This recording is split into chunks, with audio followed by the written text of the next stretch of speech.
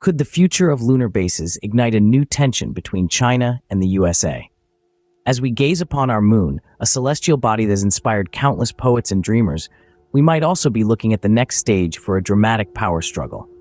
Imagine the moon, not as a beacon in the night sky, but as a wrestling mat for China, Russia, the USA, and NATO. The strategic importance of a moon base for space exploration can't be overstated. It serves as a stepping stone, a launchpad for missions to Mars and even to the moons of Jupiter. It's a logistical hub for our forays into the farthest reaches of the solar system. But back on Earth, the geopolitical status quo remains. The plans for the moon merely mirror the evolving engagements in the South China Sea. As the moon becomes the next frontier, how will this celestial body influence the dynamics of world powers? But what if we are not alone in this celestial chess game? Picture this: over 200 alien civilizations, each with their own interests and agendas, watching our every move from the shadows of our solar system. Their silence so far is not proof of indifference. Instead, it speaks volumes about their cautious approach to our planetary struggles. Now, imagine these extraterrestrial entities taking sides in our earthly conflicts. The stakes of the game would skyrocket, transforming a terrestrial tug-of-war into an interstellar battle. The outcome?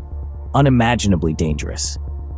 Whispers from certain corners suggest that this isn't a new phenomenon. They hint at mysterious forces influencing our world wars in the past.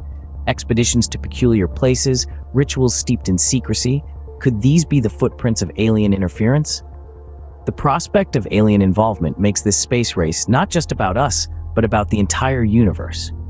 It's a chilling thought, isn't it? As we stand on the brink of a new era, the stakes are higher than ever. The celestial chessboard is set, the pieces are moving, and the moon, our closest neighbor, is becoming the contested prize in a game of geopolitical chess.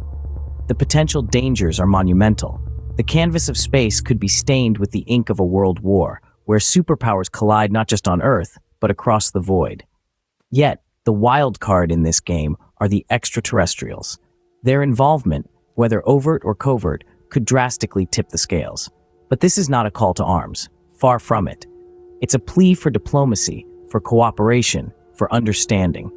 We must navigate this treacherous path with wisdom, not with bravado. In this dangerous game, the moon is not just a piece on the board. It could very well be the board itself. The decisions we make now will echo throughout the cosmos, shaping the destiny of humanity and perhaps even the universe itself.